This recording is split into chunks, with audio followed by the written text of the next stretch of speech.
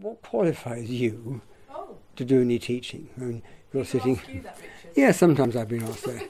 Well, it's a fair enough question. After I left school, I had a gap year when I went to teach in a school. So I had a bit of experience as a teacher in a school. Teaching was not for me. It was a primary school in Western Kenya. And I learned hugely from the general experience of living in Kenya and so forth, but I don't think I was a very good teacher.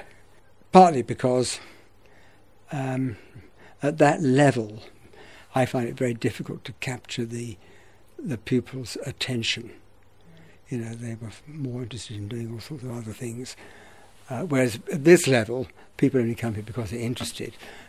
At the level of 8, 9, 10-year-olds, they're there because they've been told to be there, not because they want to be there. And that makes a difference, in my opinion. Call it luck, call it karma, call it whatever you like, but in 1988, when I moved back to this country, I still have a very good friend here in Chiswick, and he said, well, while you're looking around for somewhere to live, find your feet, you're welcome to sleep on the settee in my room, in my spare room. So I said, well, that's great, thank you very much. And then it was Laurie who said to me, do you know that just around the corner here there is a Buddhist Vihara? Is that chance? Is it meant to happen? So I started coming regularly to the London Buddhist Vihara from 1988 onwards. And after some years, the then head monk, Venerable Dr. Vaijaranja, asked me if I would like to take on teaching a course for beginners, an 8-week course for beginners, which I was very happy to do. And so I started doing that.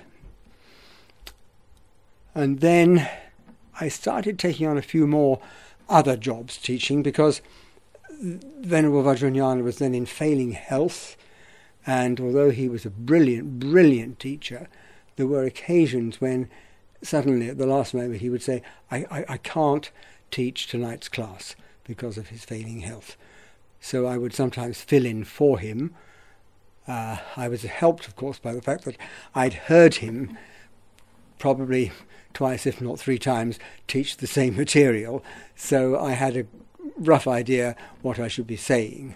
And so I was able to fill in for him, I hope, successfully. And since then, I've been doing some more regular teaching, not only in the Vihara. I've done some teaching at the Buddhist Society in Victoria, in London.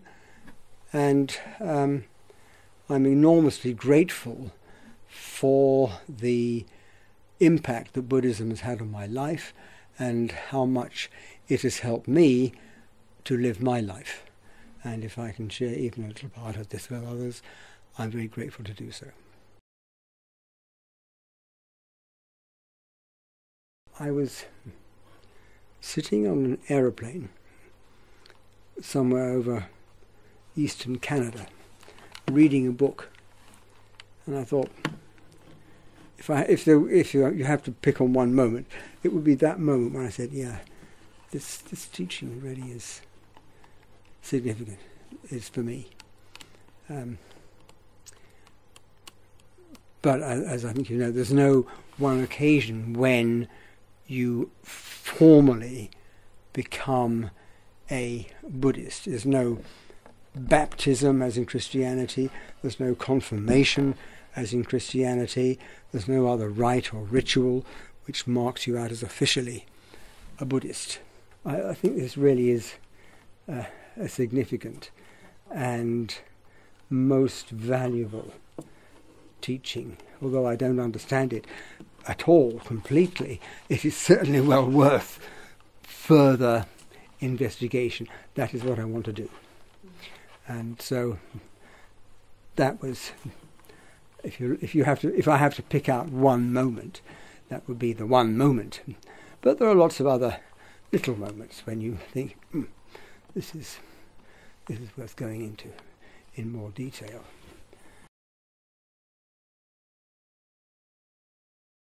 We've been very, very, very lucky to have here in London the Vihara with the monks we have here, who are all, in their different ways, such wonderful men, and who all offer something. I remember a man called John, who used to come here for Venerable Vaijaranja's classes. I remember him saying, I don't mind what he's teaching. If he was just reading the telephone directory, I would still come here, just because of the way he does it. And I thought, well, yes, it's not only the formal teaching, it's the way they live their life, the way they deal with things, the way they talk, the way they act. So many things which are, I think, so valuable for us. And the fact that we have monks here, I think, is such a wonderful thing, because there are lots and lots of Buddhist centres, but they don't have monks. And I think there's a kind of energy which we have and they don't have, because the monks, they're born into Buddhist culture, this is their life, and they live it, which you don't find in places where you have no monastic presence. So I think we're very, very lucky to have these men here who are, they're not larking about, they're serious, they've dedicated their lives to this. It's not somebody who just comes to a few classes and then goes away and wanders off and does something else for a while. They set us a wonderful example. They set us an example, they give us inspiration, they give us teaching in the very widest sense of the word. And we're very, very lucky. And also I think we're lucky to have such wonderful support from the Sri Lankan community, because there again, they are committed from birth. They're born and brought up in Buddhist culture. It's not, again, something which they've come to later in life and have decided to give it a whirl, see how it goes. These are people whose whole life is based upon the Buddhist teachings. And I think that's also very wonderful. And they teach us, I think, a great deal by the way they practice. I mean, generosity. It's extraordinary, particularly with food. You're probably not here often enough, but when Dharma has been given to the monks in the morning, okay, they will always eat the leftovers. They always over-prepare because they expect to eat the leftovers themselves. But they're so careful. Anybody else is around, do please come and have some food. Do please join us. And, this giving of food is a very important practice. And it comes to them, I think, in the cradle. They get it from then onwards. And that is sounds like a simple thing, but it's a very important part of their life. And that should be a very important part of our lives as well, the practice of giving. We don't in the West we give.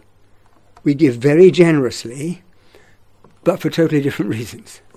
We give when we see a need, some disaster. Wonderful, very kindly, very nicely. People fork out lots and lots of money and give very kindly. Nothing wrong with that at all. But that is not Dharma as explained in Buddhism. And so that's a whole practice which, if we didn't have a Sri Lankan community here, we wouldn't be getting. Are you familiar with the fan? Yes. You see, to me that's very wonderful. You hold the fan in front of your face, and the monk teaches from behind the fan. So there's no cult of personality developing here. There is simply, you listen to the words. That's the important thing. Thank you, Richard. Welcome, Paul. Welcome.